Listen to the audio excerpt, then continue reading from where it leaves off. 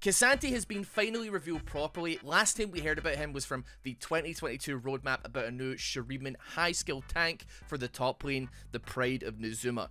The champion looks buff as hell, and I cannot begin to explain my excitement to you, how happy I am to have a new tank in League of Legends. There will be more information coming next week as per the usual champion rollout, but for the time being, all we have is his general look. It has been 5 years, half a decade since the last tank was released into the game, and I'm not talking about Rel, I'm talking a solo lane tank, a champion designed for top to take damage. 2017 was Ornn, and the last solo lane tank before that, one that wasn't just a rework, that was Maokai in 2011. Every other tanky champion between then and now has been ultimately designed for another lane and ended up in top lane. Information to come, so subscribe for all the information the second it becomes available.